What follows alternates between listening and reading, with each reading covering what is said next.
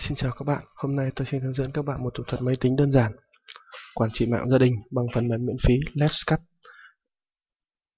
Đây là một phần mềm hữu ích của archive.com giúp cho cha mẹ có thể quản lý Internet đối với các máy tính của các con ở các phòng khác nhau, hoặc là giúp chúng ta có thể phát hiện ra những các máy tính có thể câu trộm cái tín hiệu Wi-Fi của gia đình.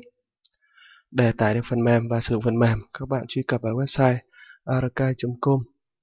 Các bạn có thể ghi lại địa chỉ ở trên màn hình.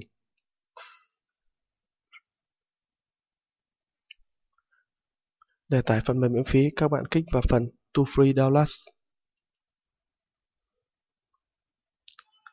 Chúng ta chọn vị trí để lưu.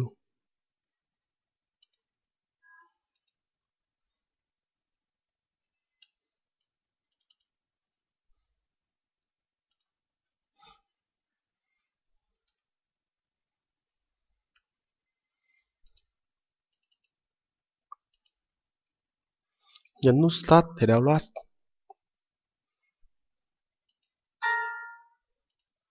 Chương trình đã được tải về máy tính của các bạn. Chúng ta cùng mở ra.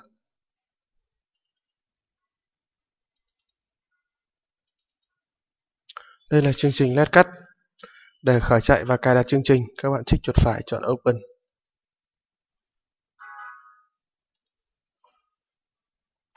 Các bạn nhấn Next. Tiếp tục nhấn Next.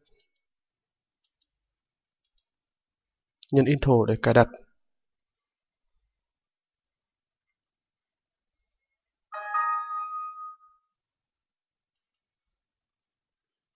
Tiếp theo, máy tính chúng ta yêu cầu chúng ta cài một phần mềm hỗ trợ Win Backup. Các bạn tiếp tục nhấn Next. Nhấn Next. Nhấn Intro để cài đặt.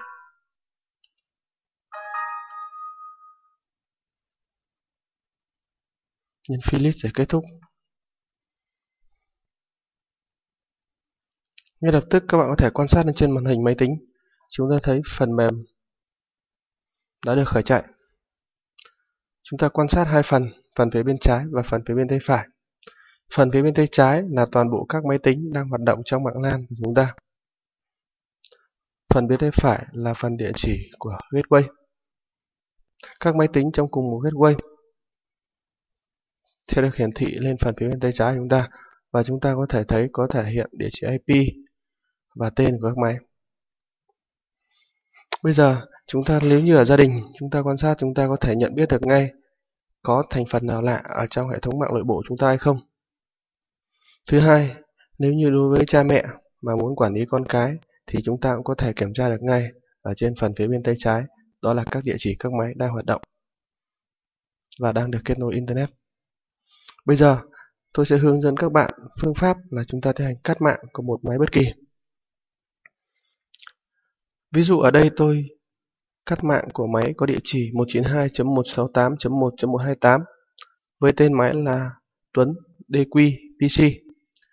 Để cắt mạng của máy này, đầu tiên các bạn chọn máy. Sau đó chúng ta nhấn nút mũi tên để chuyển sang bên phía tay phải. Tại ô bên phía tay phải, chúng ta kích chọn vào địa chỉ IP của máy và chúng ta nhấn nút Cut or Redish. Cut or Redish. Với thao tác như thế này thì ngay lập tức cái máy mà có địa chỉ IP 128 sẽ được dừng mạng, và không thể kết nối ra Internet được nữa. Và muốn để cho máy tiếp tục vào mạng, chúng ta lại chuyển địa chỉ IP đó từ phía tay phải, chúng ta nhấn mũi tên sang ô phía bên tay trái. Và sau đó chúng ta tương tự chọn địa chỉ IP của máy và nhấn nút resume. Lúc này, sau khi chúng ta nhấn nút resume thì máy có địa chỉ IP đó sẽ lại được kết nối mạng bình thường. Đây là một phần mềm và thao tác hết sức đơn giản. Hy vọng sẽ giúp các cha mẹ có thể quản lý được các máy tính con cái của mình và giúp các bạn có thể phát hiện ra các đối tượng có thể xâm nhập vào cái Wi-Fi của mình bất hợp pháp. Chúc các bạn thành công.